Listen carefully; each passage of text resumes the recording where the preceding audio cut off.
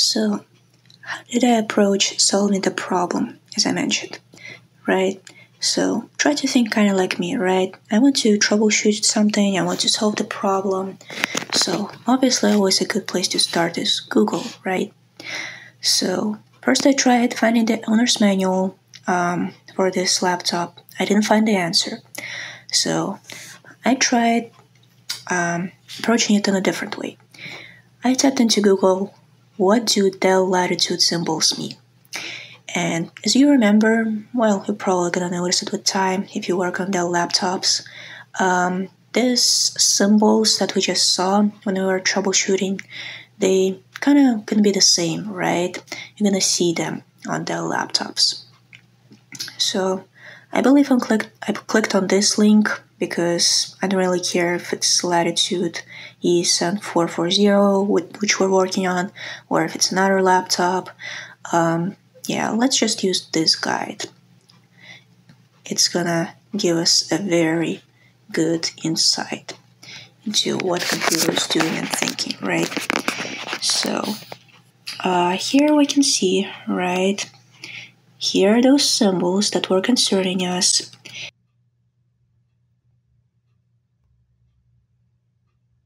First, the power light, right? So that power light is this over here when we're plugging in the power cord. So it's supposed to respond. And as you remember, like our computer does turn on like the power button as well as this symbol temporarily, right? Just for a second or something, and then it turns off. So next thing, this is the storage, as I said. Second thing, hard drive activity light. Hard drive activity indicator, blinking white when the laptop reads or writes data, right? Ours weren't blinking, as you remember. It was on, but it wasn't blinking. It was steady. It was steady the whole time. Third thing, this, the battery indicator, right? It was blinking, as you remember.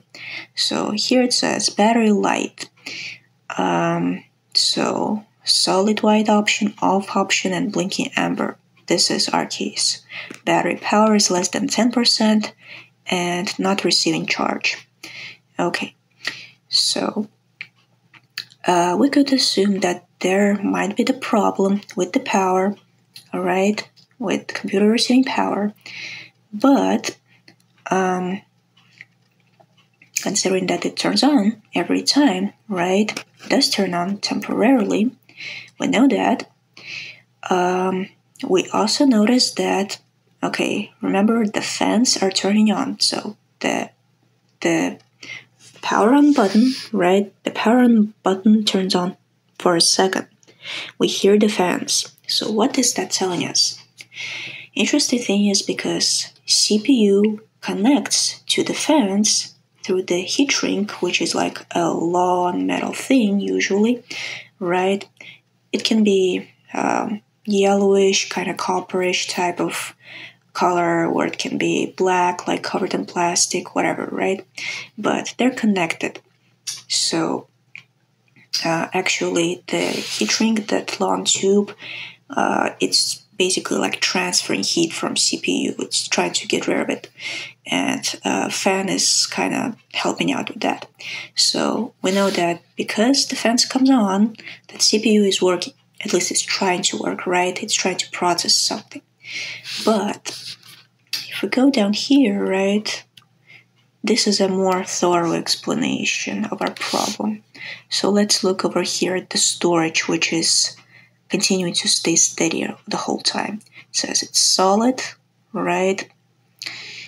And what can that solid thing mean? The memory modules are detected, but have encountered an error. So that is our case, right? So it's not blinking because it's not reading data. It's remaining solid because it's realizing that it's supposed to work, but it encounters an error because we don't have any hard drive. In fact, we don't have any drive. We don't even have RAM as a bare minimum, right? So we know that the cell battery, which I told you like before, it is actually working fine because it's trying to, it actually gives that initial boost for the computer to try power on, right? But, so that kind of like eliminates that the cell battery is bad. We know that cell battery is good. We also know that fans are good. We also know that CPU is good. What other components could be the problem, right? We know that obviously the hard drive is missing. So that could be the problem. We also know that RAM is missing. That could be the problem. And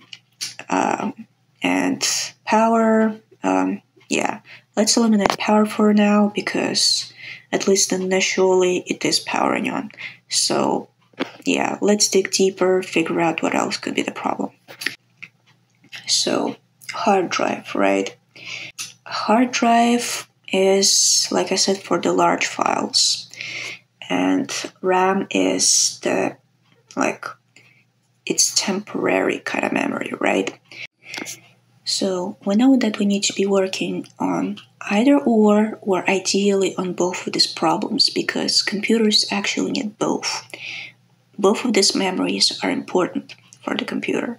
So what I did to troubleshoot that is, as you can guess, yes, I got both of the states, right? So I got the hard drive, or actually, yeah, I think I'll use another one. This, right, has 500 gigs, but when I was buying it, the thing about this one is that it does not have Windows on it installed. So remember how I said that hard drives are made for containing not just information long-term, but it's also large files, right? It's for large files. So one of the things that the hard drives can contain as well is the Windows installed on it, right? The OS, operating system for a computer. You can buy the hard drives already installed with the Windows installed on them. Or you can buy the completely new ones without the Windows on them. It's like up to you. There are other ways to go about it. But for this, the Latitude, I'm going to use this one. Now look, it even says that it's made for this laptop. E7440. Windows 10 Pro. 500 gigs. Wonderful. It has Windows on it. The only drawback though is that it's not fully activated.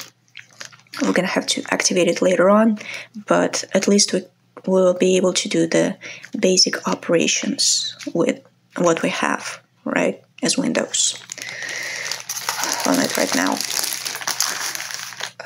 Another thing is this bracket. It's used for securing that drive, the hard drive, to the laptop. And we also gonna be can't find it right now, but we're also gonna be using a small cord that connects to the hard drive, which I mentioned before. Let me find it. Oh, found it.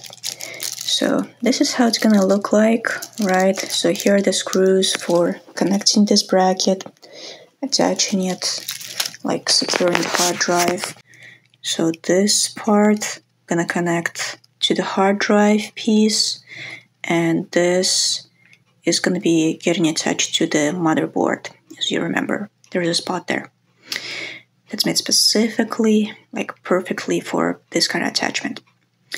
So now, I guess, what else? Oh, the RAM that I showed you, 2 blocks of RAM. We're gonna install it. Let's start with RAM actually. I'll show you what kind of great difference it already makes when you install just the RAM without even a hard drive yet. Just a second.